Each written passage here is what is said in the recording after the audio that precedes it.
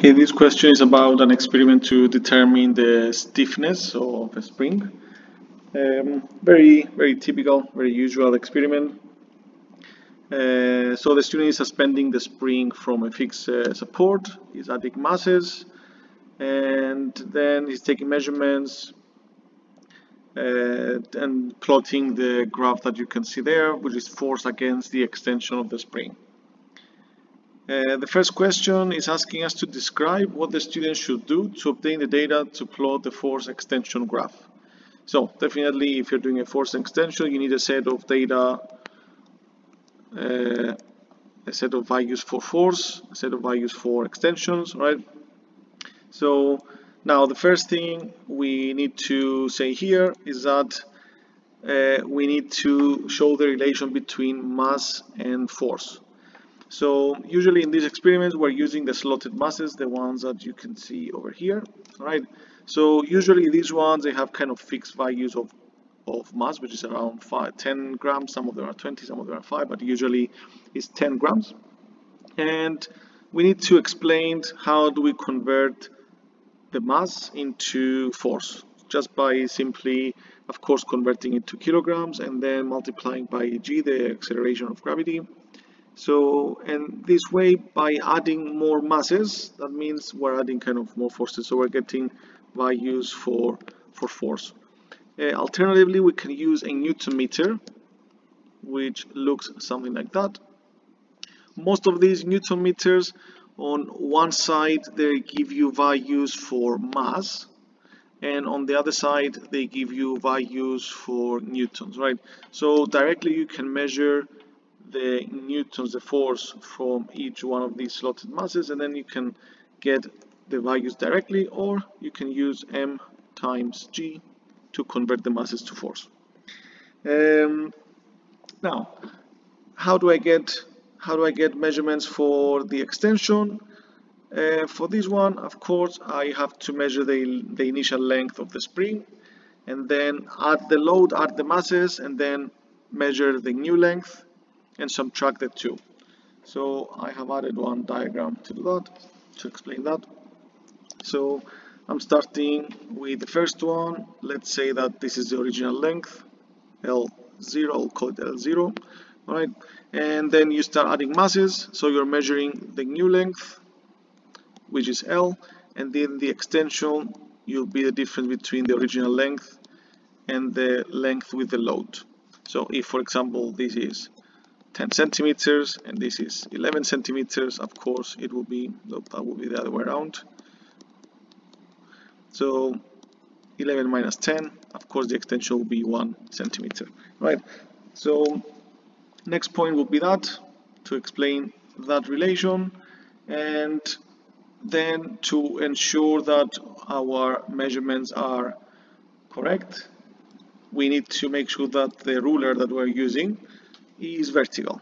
So usually a typical setup, it's the one that you see on this diagram. So we put the ruler with the clamp over there, but we need to make sure that we're using a set square and place it like that to ensure that the ruler stays vertical, and therefore our measurements for length are quite accurate. And the last point will be, of course, to repeat these for different masses in order to get multiple values for length as well. So as shown in that diagram here, we repeat these with different masses, right? Therefore, we will be able to get a pair of values for the extension. So this will be L minus L0. Next one, we need to explain how we will use the graph to determine the stiffness of the spring. So I have copied the graph there, so I avoid going up and down. Now, when we're talking about the stiffness of the spring, we are talking about the spring constant. So the stiffness of the spring, we are talking about spring constant K.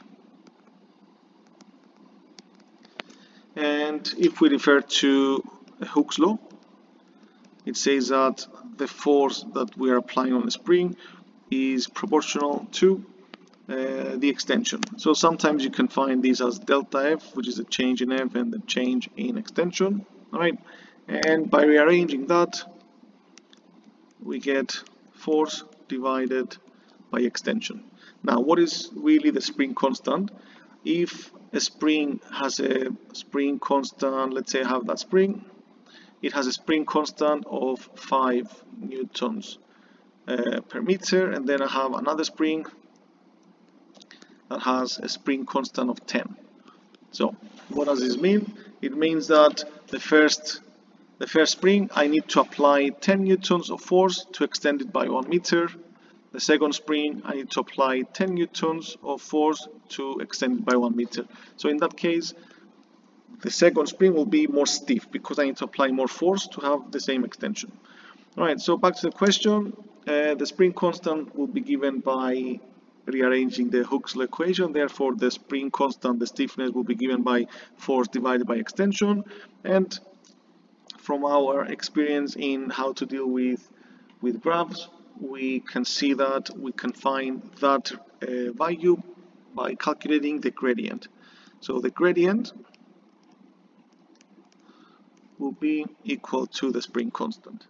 Now the gradient, we know that is the change of y over the change of x, or sometimes you can find it as y2 minus y1 and then x2 minus x1. Right, but we need to be careful because we need to find the gradient on the linear region of the graph.